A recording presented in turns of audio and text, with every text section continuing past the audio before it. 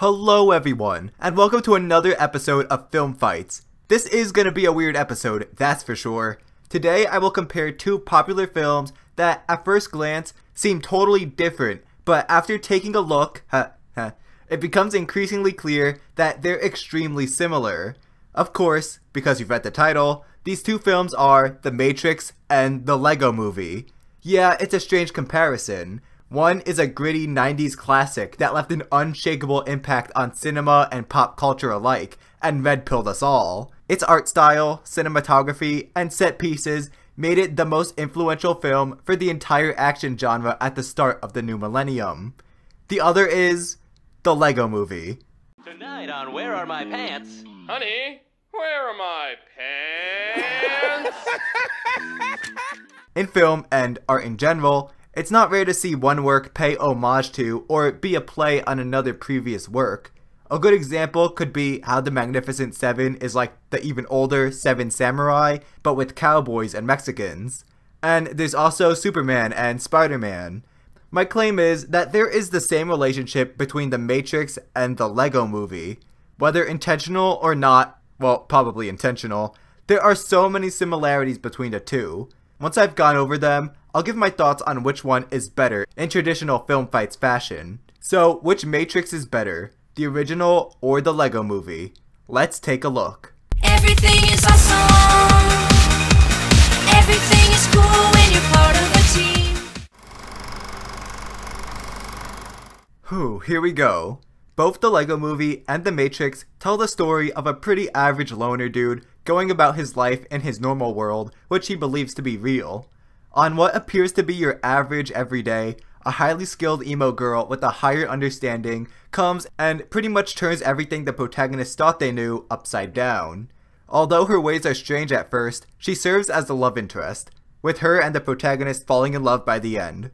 However, she's just one of many in a resistance movement against the evil rulers of the world. Those in this resistance perform incredible feats that bend what is thought to be possible due to their wisdom on the true nature of their reality. The emo chick brings the main character to the leader who red pills them, granting them knowledge that is beyond the limitations of the old world, revealing how their reality is actually made up, and telling them that there's some special chosen one who will save the world. They then proceed to train in the blank, malleable void of the main character's mind, as the leader explains the nature of their world. Of course, Emmett is Neo, Wildstyle's the new Trinity, Vitruvius is Morpheus, and Good Cop Bad Cop is Agent Smith. Then who does that make Batman? Does anybody in The Matrix constantly brag about how awesome, dark, and cool they are? Darkness! No parents! The Lego world is The Matrix, and the real world is the real world. For those who haven't seen it or are a little rusty, The Matrix is basically a giant VR game, except there are no squads of Knuckles running around clucking. Most of the human population is plugged in and fooled into believing it to be the real world by their robot overlords who have taken over the Earth. Keeping the humans plugged in allows them to stay powered by human bioelectricity. Attention everyone! Run for your lives! Robots have taken over the world! Our world! The Legos in the Lego Movie are just that, Legos. They're toys being played with by Will Ferrell's son. Heck, even the evil robots our heroes have to fight in the end look the same. The micromanagers and sentinels. The resemblance is uncanny. The Matrix is chock full of messages, references, and mind-boggling moments. Somebody should keep track of how many times Morpheus blows your mind. How many minds blown per hour does he go? You think that's air you're breathing now? But instead of going scene by scene to point out everything the writers are getting at, I'll just give some basic summaries just so we're not here for 5 hours. One of the major themes in The Matrix is knowledge and ignorance. Knowledge works in two ways here, as a liberator and a curse. Perhaps these can be symbolized as the blue and red pills. The blue pill showing knowledge as a curse. You don't want to know the truth about your reality because it's too much to handle, it's too depressing. You'd rather just stay ignorant and enjoy your false life in the Matrix. This is what the character Cypher wants. He wishes he took the blue pill instead because his life in the real world on the rebel ship the Nebuchadnezzar is too painful and monotonous. In the second act, he even works out a deal with Agent Smith to hand over Morpheus for a life back in the Matrix in return. So Cypher makes us ask, is it better to be free but deal with the burden that comes with the truth, or to remain ignorant and enjoy your ignorant life? This ties into another theme, which is reality. What is even reality at this point? Is it the Matrix? That's what's real for billions of people. That's where almost everyone has invested their time and energy. So what makes it any less real than the last human settlement, Zion? Reality seems to be whatever people want it to be, something that can be manipulated by the agents and rebels.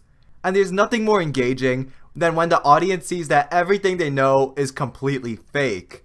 Not only is Neo's world being turned on his head, but the audience's too, making our jaws drop as we watch it. The Matrix intentionally pushes the viewer to question their own reality because we can always just take things at face value and move on with our lives, or we can try to look under the surface because there's always more than what appears. It's kind of funny how two movies with literally the same story, plot, and characters can be interpreted totally differently. When I think about the Lego Movie, themes of ignorance versus knowledge or questioning reality doesn't come to mind. Really, what I see the most of is creativity, something that ties in really well with the property. Whenever you're playing with Legos, you always encounter the question, do I make what's on the box or build something new? The Lego Movie definitely embraces this conflict and makes it central to the film.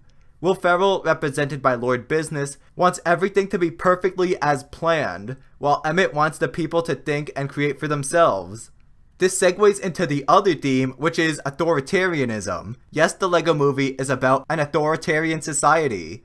This popular single-partied government has an ideal of how everyone should be and strictly enforces everyone to behave a certain way, being stuck in place as opposed to being free and doing whatever they'd like.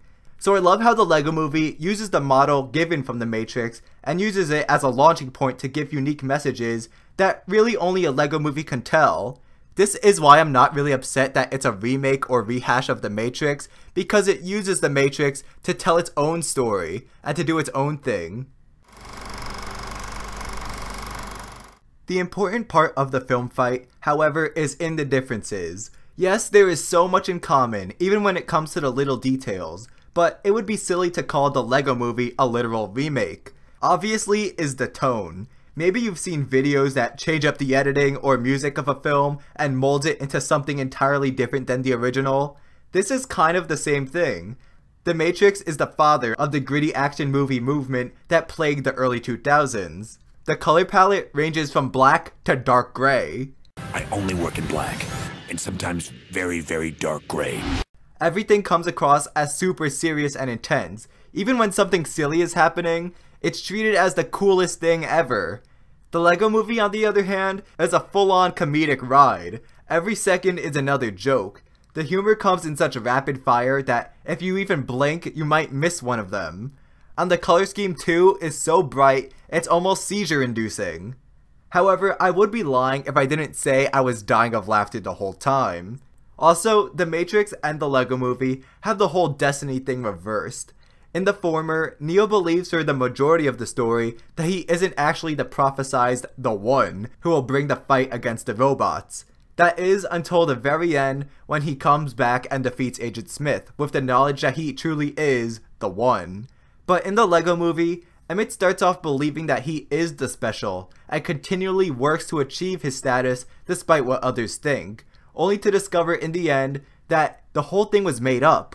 Just a tool to inspire someone to defeat Lord Business. Oh yeah, and no Batman in the Matrix. That's exactly what it lacks the most. Pow. Wham. Kazap. First try. Both The Matrix and the Lego Movie are excellently crafted films that stand out above many others in their genre. They're beloved by many and served as an inspiration for countless others, whether good or bad. The entire film industry would never be the same. After 1999, you've got a string of black and gritty action films that overuse slow-mo. And after 2014 and to this day, young audiences are berated by films based off of toys and other properties for kids. So while both movies are great, their impact on the film industry itself are questionable at best. But objectively speaking, which one is the better movie? The Matrix or the other Matrix, the Lego Movie? And the better Matrix is, gosh, I'm gonna get a lot of hate for this, the Lego Movie! Yay! This may be a huge upset, but I honestly enjoyed the Lego Movie even more than The Matrix. If we're being honest with ourselves, not everything aged well from it. With a ton of cheesy, pure 90s action and music, it's nearly impossible not to laugh at the ridiculousness taken so seriously. And I think the Lego Movie actually handled the Chosen One story better. I've never been a fan of these, throwback to the Mulan vs. Moana video, but the Lego Movie took a dumb premise, flipped it on its head, and made it 1,000 times more enjoyable, as opposed to The Matrix, which just took the boring Chosen One stuff and took it straight up. To sum it up, The Matrix made a super fancy wheel, with epic themes and concepts, but the Lego Movie reinvented it by twisting every trope to make an epic comedic adventure. And it lacks 90s. Ugh. Remember, if you enjoyed this video, to please leave a like and subscribe. I know at the end of each video, I always say, see you next week, but there actually won't be any videos for the next 2 weeks, because this is the end of Tim Rex Season 2. But don't worry guys, I'll be back in mid-June to do the 1-year anniversary Tim Rex special. To celebrate, I'll be remastering my oldest videos, starting with Dawn of Justice v Civil War. So for these 2 weeks, feel free to go back and watch my previous videos. See ya then!